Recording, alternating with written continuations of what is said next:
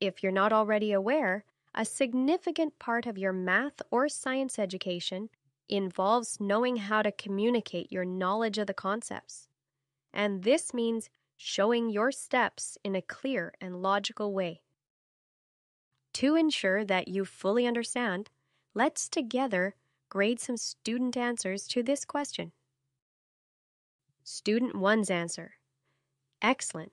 Not only is it accurate, but it starts with the base and works step by step, communicating a great understanding of this solving process.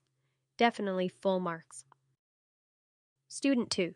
Solid answer and some steps, but could certainly use some practice with communicating more effectively. Part marks so they appreciate that they need to work a bit on this communication area. Student 3.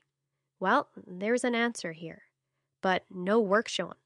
No proper communication of knowledge.